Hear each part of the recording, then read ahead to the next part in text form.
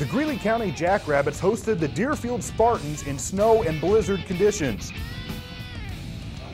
Deerfield quarterback Christian Martinez drops back and then keeps the ball for himself for a good gain. Fourth down, the Spartans look to punt.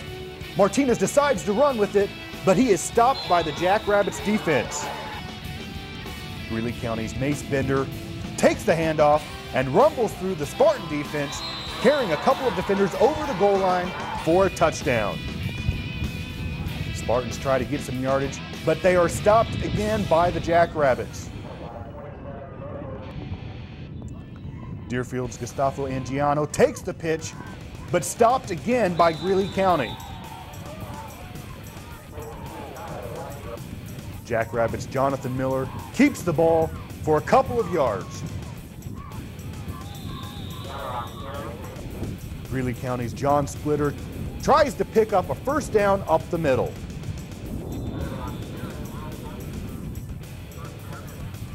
Jackrabbits quarterback Miller goes up the middle, breaks the tackle, and goes right into the end zone for a touchdown. On the ensuing kickoff, the ball comes loose and is recovered by Greeley County's Anthony Wilson. Jackrabbits' Jonathan Miller takes the snap and this time uses the sideline to go all the way for another touchdown.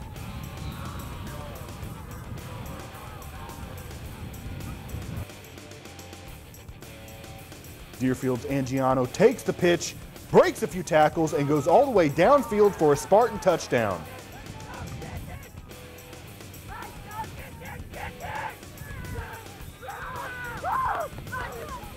For the two-point conversion, Spartan quarterback Martinez dropping back and then heads towards our camera to score. As it turns out, that would be the Spartans' only score, as the final was Greeley County 56, Deerfield 8.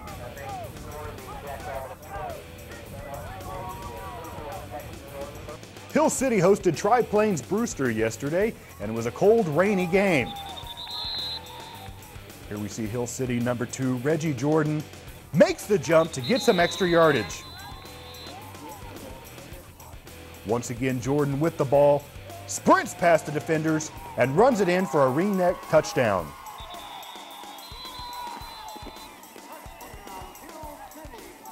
And now the Ringnecks will attempt a two-point conversion, and it's good.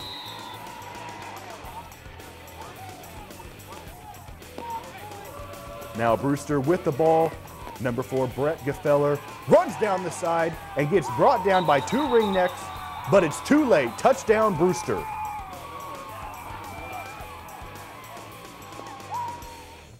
Here, number 5, Adam Pfeiffer from Hill City with the quarterback keeper. He gets a good gain before going out of bounds.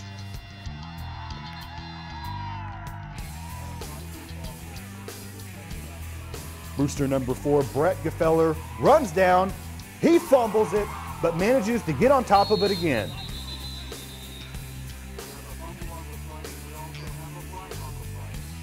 Here, Hill City number 2, Reggie Jordan, pushing through the middle for a good game. Final score, Hill City 22, Tri-Plains Brewster 18. On to Wilson at Tescott. Here, Wilson's number 34, Cole Spears, running it all the way in for a Dragon touchdown.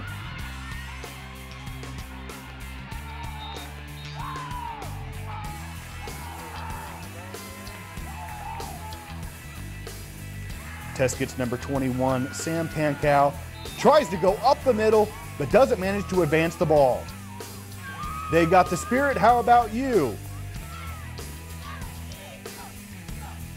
Wilson, number 40, Calvin Waddington, runs up, a defender bounces off of him, and runs it in for a touchdown.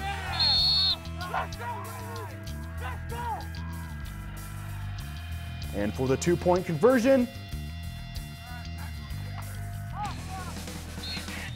it's in for 2 more points.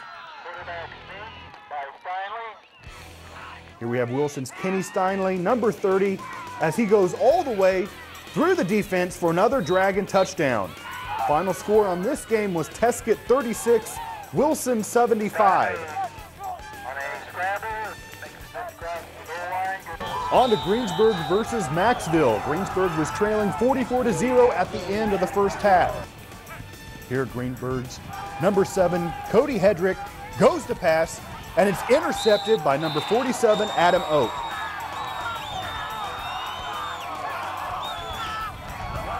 Macksville number 17, Garrett Ades, with a long pass, and it is caught by number 5, Evan Loomis. Here Macksville's number 37, Mark Renfro, rushes forward.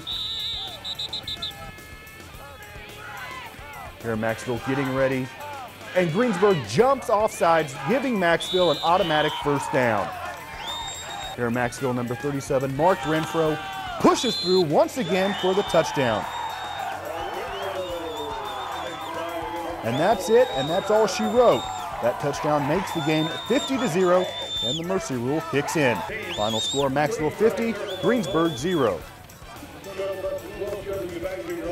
Haviland hosted the Moscow Wildcats last night, and both teams had to contend with a slick field and a slippery ball. Here we see Moscow number 24, Jonathan Marinquez, sprint up the side for a good gain. Moscow getting ready to pass. It is fumbled, but the Wildcats managed to retain control of the ball. Here Moscow number 28, Ismael Flores with the punt. It is caught by number 3, Tanner Stephen, who runs it back before getting dragged out of bounds.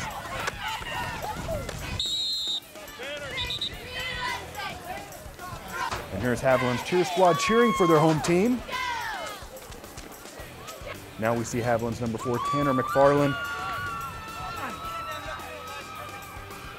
make a dead sprint for a touchdown. However, there was a flag on the play, so it doesn't count. Haviland switches to a long pass play, but it is incomplete. Haviland's number 10, Ross Binford, with the ball, dodges several defenders, but doesn't quite manage to get gain on that play. Moscow once again with the ball, but Haviland isn't having it. The quarterback is sacked.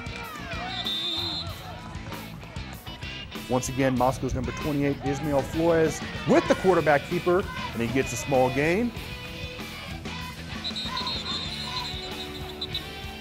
Here, number 2, Easton Bull, goes to pass, but the ball slips out of his hand, and it's loose.